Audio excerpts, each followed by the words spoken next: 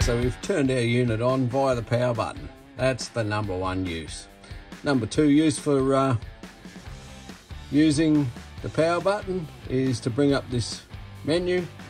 So you've got the backlight. So you could, depending on the time of day, you know, you might want to turn this down during the early hours, the low light period, so you're not blowing out your night vision, or you can turn it up.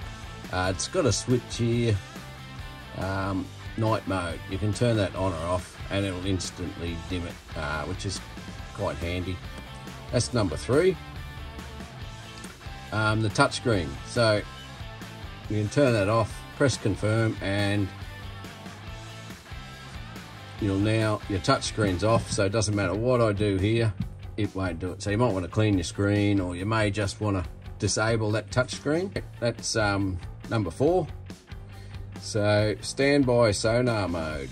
So you've got some choices up here where you can turn your different sonars off. I've only got one on here.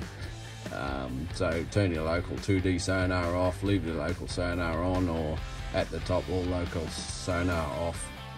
And sonar. So when you press the sonar button down the bottom, you can turn your sonar pinging off. So if you're in the garage and you want to play around with your unit, you can, you know, turn that off. There's no reason to have the sonar ping. And you've also got your sonar source.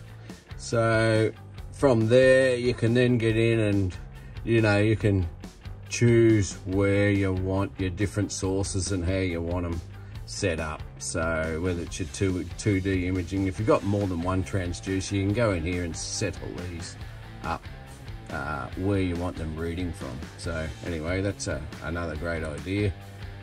And back to sonar. So you can also turn your Mega Live pinging on or off. And I believe if you have your Mega 360, which I haven't got, if you have your Mega 360 set up, then you can get in here and turn that off or on as well. So we're going to turn that off. So all our sonar pinging is off at the moment, so we can go in and play as long as we want in the garage and get familiar with our sounder. And yeah.